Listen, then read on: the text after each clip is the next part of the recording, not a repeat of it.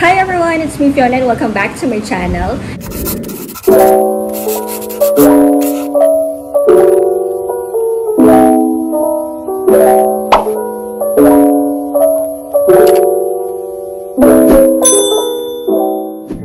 And for today's video guys, as you can see sa title, yes, magluluto po tayo ngayon ng tahong na may sabaw. Ayun, hindi ko lang po sure kung ano po talaga yung saktong tawag doon, kung nilagang tahong ba yan, ginisang tahong with sabaw or soup, ano bang tawag nila, sinigang na tahong. Ayun, so kung ano man yung tawag doon, basta magluluto tayo ngayon ng tahong na may sabaw. Ayan, itong gagawin lang naman natin guys, is madali lang naman ito. Ay, magigisa lang tayo, basta malalaman nyo later. Ayan. Na-inspired lang ako masyado dun sa pinapanood kong vlog ni Lugaw 3 Points. Ayun, so ito po yung YouTube channel niya. Road to 400 subscribers. Ayun, congratulations po Sir Edwin. Kasi road to 400 na kayo, ang bilis ha. Ayan, nakaka-inspired kasi yung mga videos niya, puro pagkain. Ayun, ang sasarap ng, yung alam mo yung nakakatakam, ang dami niyang alam lutuin, tapos yun, lalo na yung kare-kare, grabe talaga. Ayan, so, panoorin nyo guys yung mga videos ni Lugaw 3 Points, ayan, para malaman nyo at magets nyo kung anong sinasabi ko. Kaya na-inspired ako magluto ngayon. Ayan, so, ready na ba kayo guys? Gumawa ng tahong, nilagang tahong, tahong with soup. Ayun, basta gagawa tayo ng tahong. Ready na ba kayo? So, let's go! Samahan niyo ako i-prepare ang ingredients at tara, magluto na tayo! Ayan, so ito na nga yung mga ingredients na kailangan. Tahong, 1/2 kilo.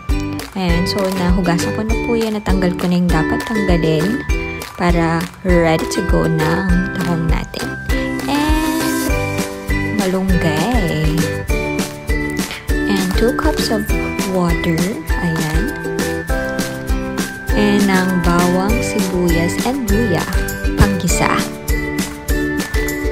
Then, kamatis. And meron tayong ditong cooking oil. And paminta. And patis. Ayan. And also salt. Ayan. So, ayan lahat ng ingredients na need. Yan, luto na natin. So, kailangan yung kumuha ng kawali or bahala na kayo kung saan yung iluluto. Then, painitin nyo muna bago nyo ilagay yung mantika. Pag mainit na, ayan, ilagay nyo na yung mantika. Yan, tapos wait lang saglit. Painitin din muna natin yung mantika. Tsaka natin ilagay yung mga bawang, sibuyas, tsaka luya. Ayan. Unahin ko muna ang bawang. Ayan. Sutay-sutay nyo lang. Tapos, ayoko nang masyadong brown-brown. Ayan. So, isutay lang natin saglit. And, i-add na natin ang sibuyas.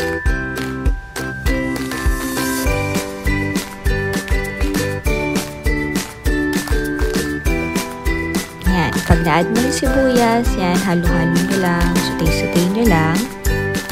Yan. Tapos, mga ilang halo lang yan.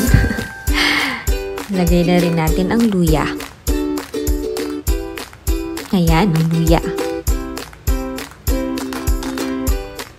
Yan, isutay nyo lang ng isutay yan. Kaya nung bahala kung gusto nyo medyo brown-brown yung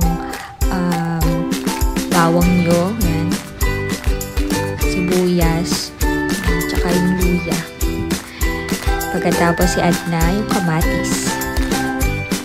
Then, isutay nyo lang din. Halo-halo.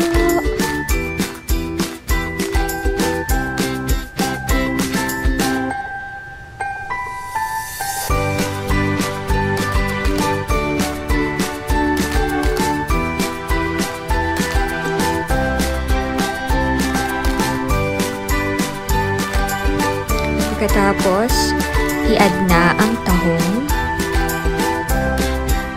Tapos haluin ulit. Ayan, hanggang sa bumuka yung tahong.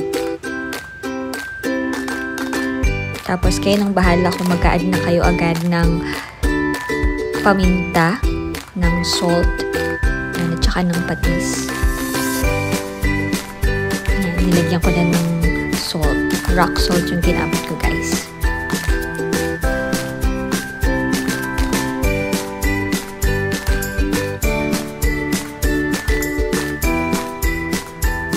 Haluin lang ng haluin, ayan, para kumalat yung mga salt yung nilagay natin, yan, para lumasa. Tapos, i-shimmer nyo lang ng saglit, yan.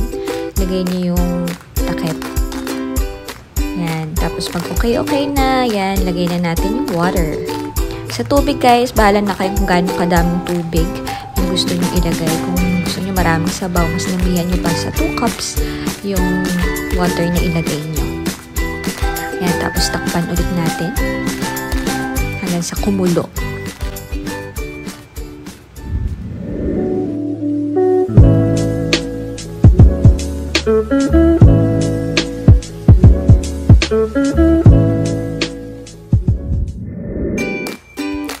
Tapos, pag kumulo na, guys, ayan, pwede nyo nang tikman dyan. Tapos, lagyan nyo na lang ulit ng salt, tsaka pepper, at tsaka patis. Ayan. Then, pag okay na yung sa panlasa nyo, pwede nyo nang ilagay yung malunggay.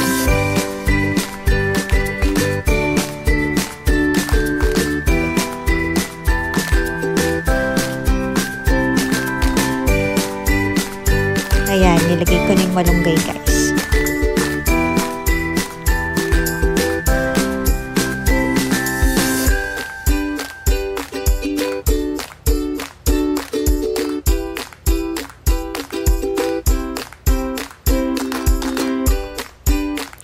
At ayan, tapos na ang ating nilagang tahong.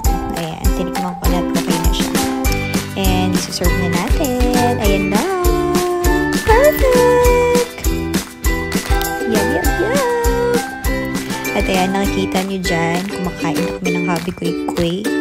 Yan. Sarap na sarap siya, oh. And nagluto din kami ng isda dyan, guys.